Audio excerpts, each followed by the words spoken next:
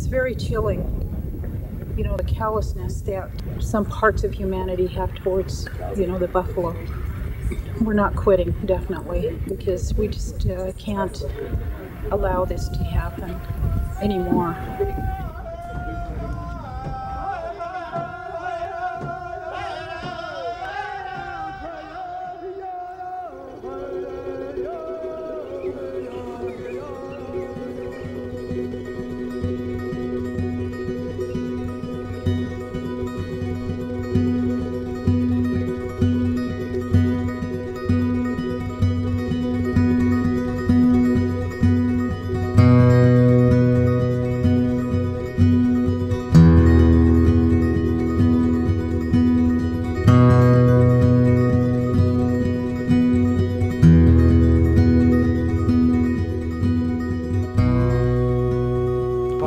Perfect.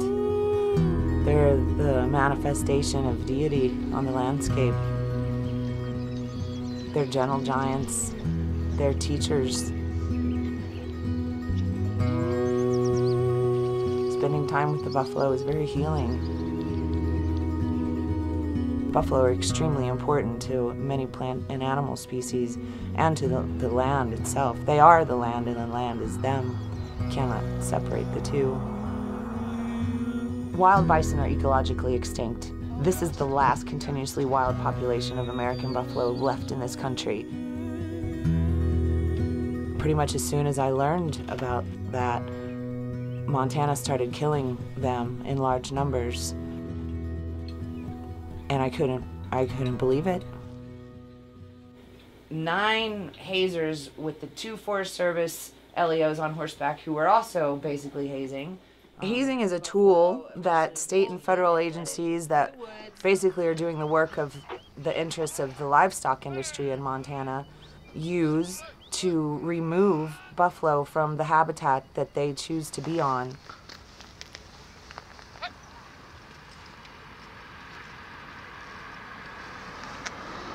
Hazing is not a nice word.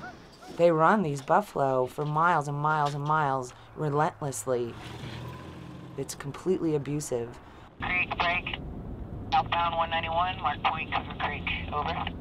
First Amendment rights. We have a right to monitor and document government activity on public lands and with public wildlife. Bison are part of the public trust. They belong to all Americans.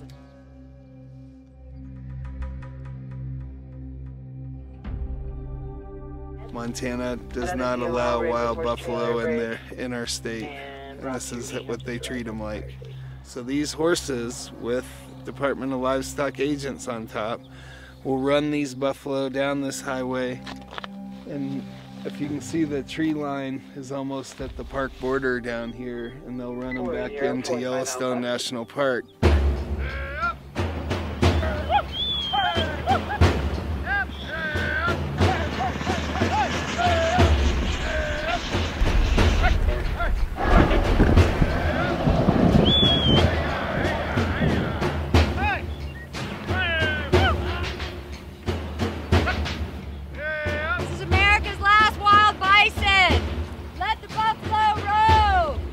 They chase them through fields, they chase them through rivers, they chase them through forests. They're bullies, these guys.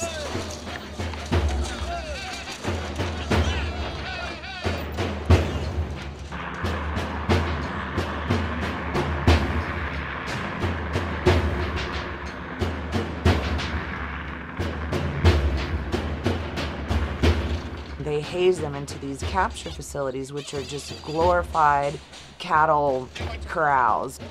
They get tested for this cattle disease, brucellosis, which cattle brought to this country.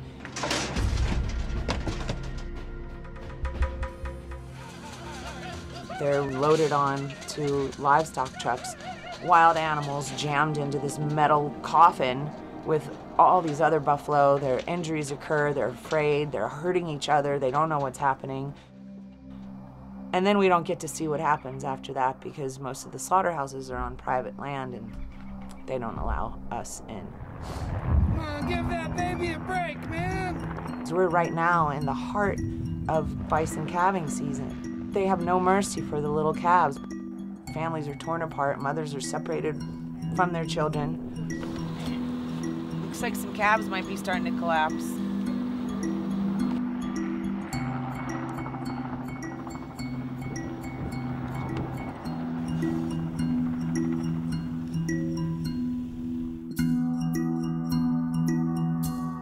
One of our patrols called us out to Edwards Peninsula, where all this chaotic hazing had been taking place, and they had found an orphaned calf all by itself, and we wanted to help it.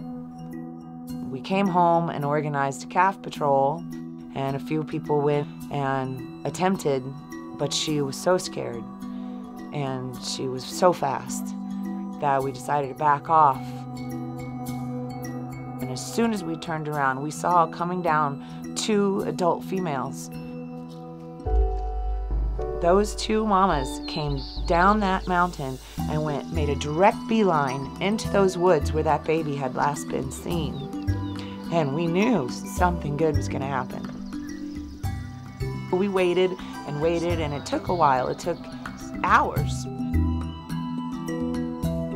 And they walked back through the woods, and Pat says, looks like they have a baby. And they had found that calf.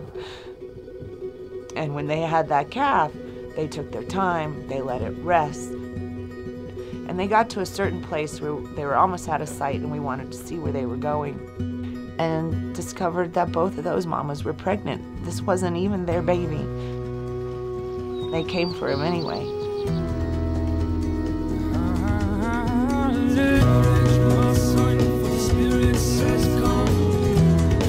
Set